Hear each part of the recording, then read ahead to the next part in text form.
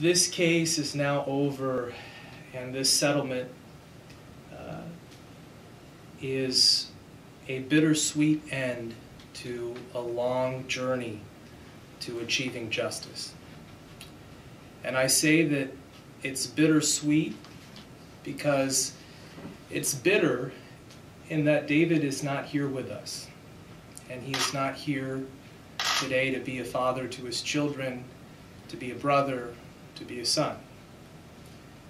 But it's sweet because we know that the money that we've obtained in this case is going to go a long way to helping David's children secure a bright future, so that they have a full ride to college, so that they have opportunities to succeed in life. And these are all things that David would want for them. This settlement represents for the Kern County Sheriff's Department a richly deserved black eye. This case was more than about how they killed David Silva. It was also about how they tried to cover up what happened. So how can you have an effective investigation? How can you have an unbiased investigation when the coroner is an arm of the Sheriff's Department? So when Sheriff Youngblood says that there was no foul play, and he bases his comments on the coroner's report and the autopsy performed by the pathologist, ask yourselves, A, was that a thorough investigation? And B, was that an unvarnished and completely objective investigation? I think you have to conclude that if the county is willing to pay these victims $3.4 million, it's very clear that there was wrongdoing on the part of the county. From the very beginning, we told you how David died, and we've been telling you every day as much as we can.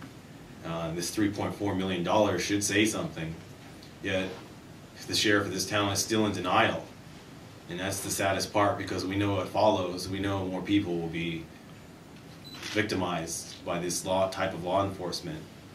You know, I wish I could say to the public, please wake up and please join us in this fight, but I don't think people are waking up yet, and people seem to be okay with this type of behavior.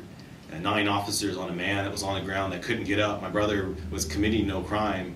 My brother was looking for help, and the best they can do is beat him down, send an attack dog on him twice, beat him with batons, sucker punch him, slam him on the ground while he's in the hog-tie position, suffocate him basically, and the public does nothing. And first I want to wish everybody happy Mother's Day. Enjoy it. Enjoy it. I'm going to be minus 1 son. Remember that. I remember every month at the month of May. Enjoy it.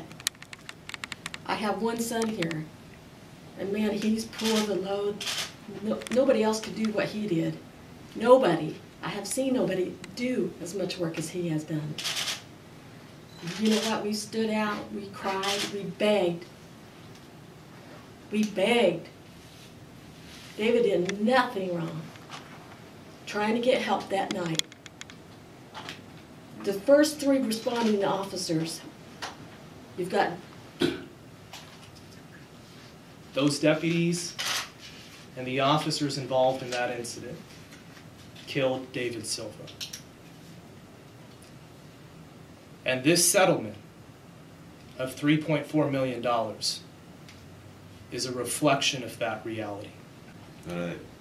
If anyone needs help, come join us. If anyone gets victimized, please join us. We'll rally for you. But this has to stop. Thank you.